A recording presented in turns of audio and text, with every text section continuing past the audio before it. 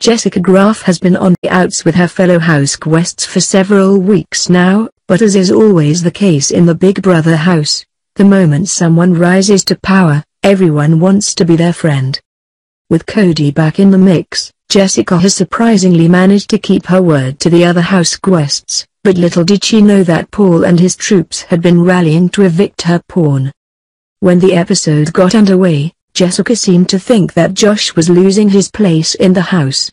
Josh kept up the act very well and even asked Jessica if they can put their beef aside for the week. Jessica agreed because she thought he was on the way out the door, but her suspicions arose when Kevin informed her that the kid with the glasses is going home. Jessica then rallied the houseguests, and they all seemed firmly on board with taking Josh out.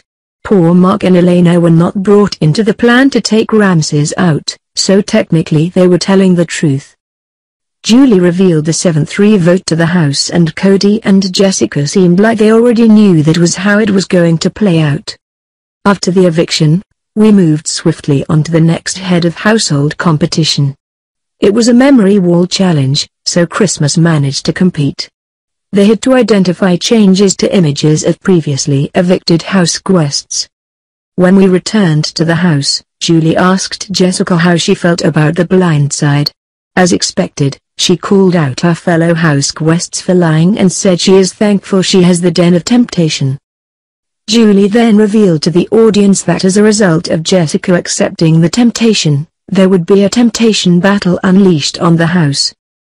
In the next 3 weeks, there will be a competition that houseguests can choose to participate in.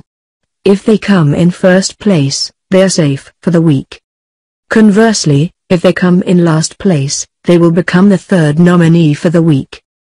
Okay, so that's a wrap on the latest Blindside. What do you think of all the drama? Sound off below.